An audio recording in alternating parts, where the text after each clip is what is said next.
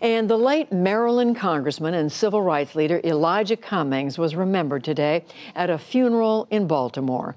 Thousands of mourners, including former presidents Barack Obama and Bill Clinton, came to pay their final respects to the Democrat who served in the U.S. House of Representatives for 23 years. The final send-off for Congressman Cummings began early today in his hometown of Baltimore.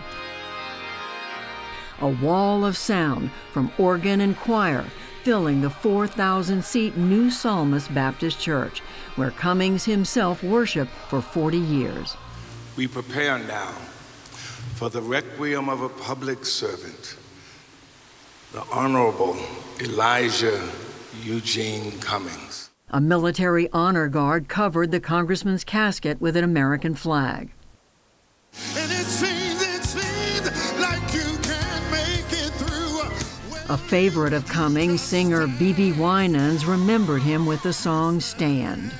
And political leaders, Democrats and Republicans alike, sat with members of the Baltimore community, whom Cummings served for more than 2 decades. Former Secretary of State Hillary Clinton likened him to the biblical prophet whose name he bore. Like the prophet, our Elijah could call down fire from heaven, but he also prayed and worked for healing. He weathered storms and earthquakes, but never lost his faith.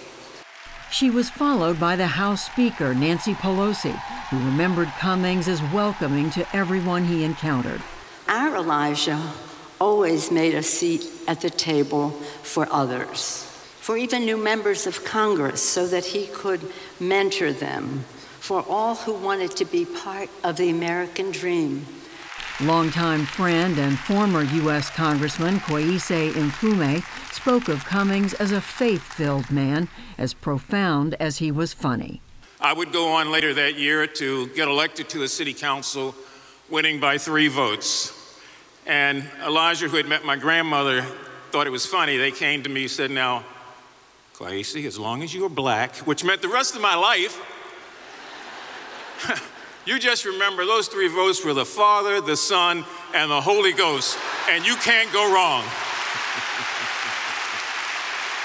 Cummings' daughter, Jennifer, thanked him for life lessons and shared her memories of his famous voice. Thank you for loving me unconditionally and teaching me what love and leadership are by your example.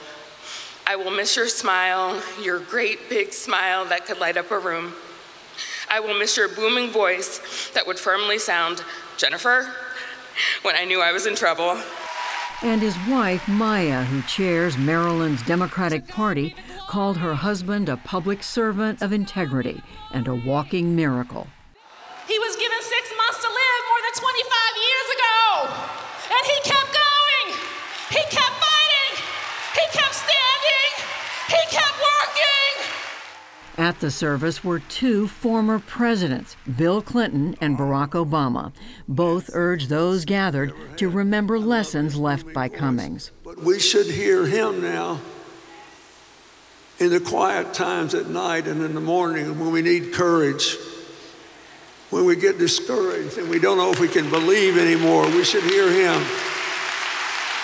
His life validates the things we tell ourselves about what's possible in this country. Not guaranteed, but possible.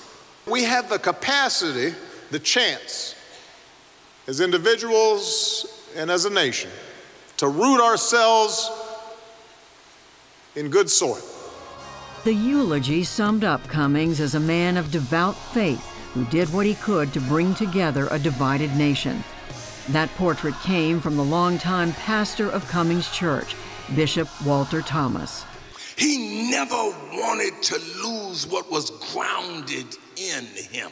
And I think he brought you to church because too many in our country are forgetting where they came from.